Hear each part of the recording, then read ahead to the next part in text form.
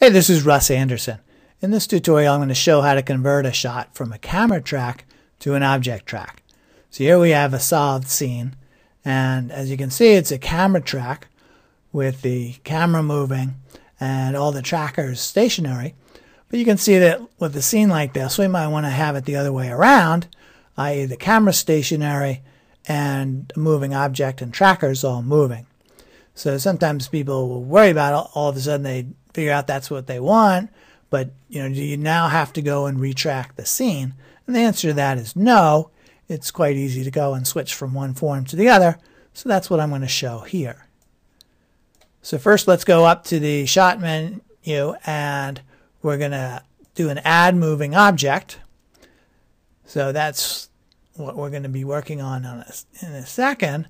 But first we need to go back to the camera and we're going to just reset the scene. This clears out the solution because we don't want the camera to be moved. In a second I'm going to disable the camera so that it's no longer being solved. So we want to make sure that we have the camera standing still before we disable it. The reason we needed to disable it is because in a second it's not going to have any trackers left. And when SynthEyes goes to resolve the scene, we don't want it to get an error because there aren't any trackers on that camera. So we just tell it the camera is disabled. So having done that, we can now go and do a Control A or a Command A and select all of our trackers. Now we're going to go to the Coordinates panel. And on this drop down here, it's the owning camera or object, you see. We're going to just select Object 01. We get a little question that pops up. Would you like to clone the trackers or move them? So we're just going to select no to move them. So now we've got all of the trackers on the moving object.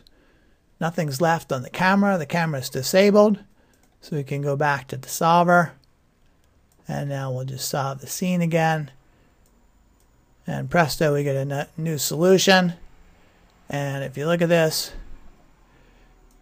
you'll see we now have the camera down here is stationary. And we've got this moving object with all the trackers on it. So that's what we're looking for. That's what we've got. So that's a relatively straightforward process. You can see from this drop down up here that you can move the trackers wherever you need to. So we can in fact do this the other way around as well, change a object track back to a camera track or whichever. In a scene like this, the camera's actually moving, the object's actually moving, so we might need to have some, we'd like to do a camera plus object track, and if we did that, if we got a tracker in the wrong place, we can use that drop down to move it back and forth between the object or the camera track as required. Thanks.